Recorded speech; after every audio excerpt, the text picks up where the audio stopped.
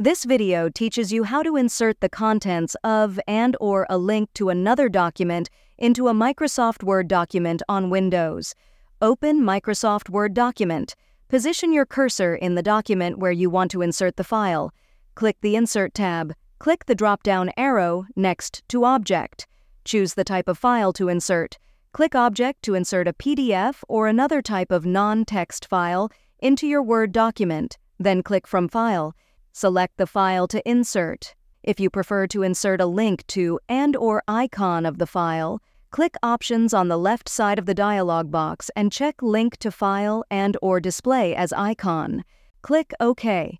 The file contents, a linked icon, or the text of the file will be inserted into your Word document. If you found this video helpful, kindly like and subscribe. You may also click and turn on the notification bell so you can be notified from whenever we release new videos.